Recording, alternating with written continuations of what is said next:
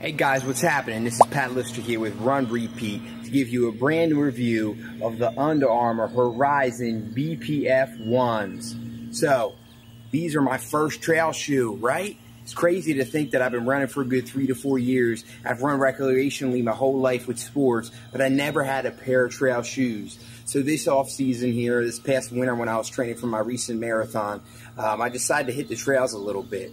And with that, I need to get a great deal for a nice pair of shoes. Now, I live here in Pennsylvania, close to where Under Armour started, so it's very prevalent in this area. And when it came for time to get shoes, I found a great deal on these Under Armour Horizon BPF 1s. And they've been a great treat. So I'm going to break this shoe down for you. I'm going to tell you what's good, what's not so good. I'm going to tell you how the overall fit, feel, function, performance, quality of this shoe has to offer. Come along with me on this journey here.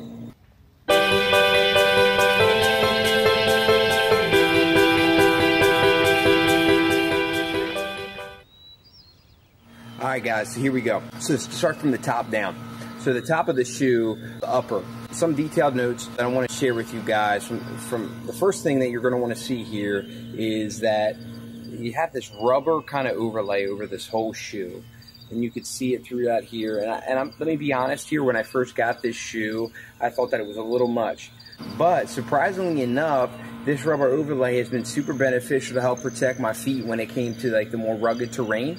It also just helped prevent, it helps secure me a little bit more. As you can see, the under there is just a mesh. And this mesh is just your typical mesh. It allows for great drainage. It allows for great breathability. And it's very light. So this looks like a pretty beefy shoe, but this shoe only comes in at like 9.8 ounces in a men's size 10, I believe. So it's not as heavy as you may think. This shoe, another little kind of highlight for this upper here, has great cushion on the inside here, as you can see. The heel, it's not a super snug heel, but the way this lacing system works here, it allows for just a really secure lockdown of this whole shoe. So something to note, I did a trail run that involved a lot of mud with this shoe here, and pretty much I would say about 80% of the people lost at least one shoe. Not me. These shoes stayed on the whole time. I was super impressed by that. But it went on, you know, it shows me that it has great lockdown, which you want that in a trail shoe. Because as we're going through that terrain, guys, you never knew what you're going to come by, especially in a race, and you're going to want your shoes to stay on your feet. Little highlights of the upper here. The tongue, it has like an internal bootie design. I don't know if you can see that. It has a pretty basic tongue. Nothing high profile, but it does the trick. Another little thing here is the toe box here. It does seem pointy. It is pointy, okay, it is. But it allows for a great amount of space as well. I didn't find myself lacking any space there. The midsole here, you can see it has a couple different foams. We have this black foam, which kind of goes around it looks like 3/4 of it. And this black foam is a more firm foam. It allows for not as much cushion as you may want, but it allows for a great response. It allows you to kind of feel connected with the ground and the terrain as you're running. And it allows me to feel protected as well. As you can see from the shoe here, let me bend it here a little for you. It's a really stiff shoe in that area.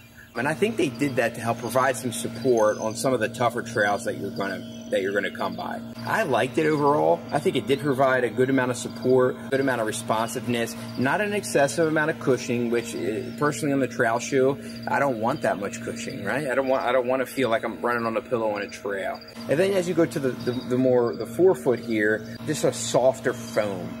And that foam there is just going to help you get that cushion that you need with push off to help kind of get that better mixture, not all firmness, you got some cushion there. And another good thing to note is the offset from the heel here to the forefoot is only 7 millimeters, which happens to be, you know, that's pretty minor. So it's a really good number for me. I really enjoyed that 7 millimeter drop. And then, you know, going into the outsole, which I think is a really great part of this shoe. I'm going to hold it up to you here, and you can see it's just some really aggressive outsole, okay? And then them treads help up in a lot of things. So I ran pretty much every terrain you could think of with these. I ran a little bit on road, I ran on grass, I ran on wet grass on a hill down. I had a trail run that involved like at an orchard, in mud. These treads just responded really nicely. They weren't as aggressive as they look when you run on them. I felt like they allowed for just great traction no matter what I was doing. I'm a huge fan. And another little drawing point here is you see Michelin down here. They made the rubber to this outsole, which, you know, in my opinion, if Michelin that makes tires is going to make an outsole here and a tread, then I expect it to last. And, you know, so far it's lasted wonderfully. So that's kind of like the details, the highlights of this shoe. And now I want to kind of break down a little bit what makes this shoe great, okay? So the performance.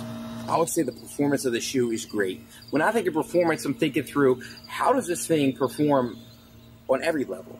So I threw many different trails at it. Like I said earlier, I even did some hiking in it. I wore them casually a bit. I would think the performance of the shoe is really high in my opinion. You know, and even because I feel like I can use this as a daily. It's thick and big enough, and I can use it for a race shoe, which I did, and I was very happy with it.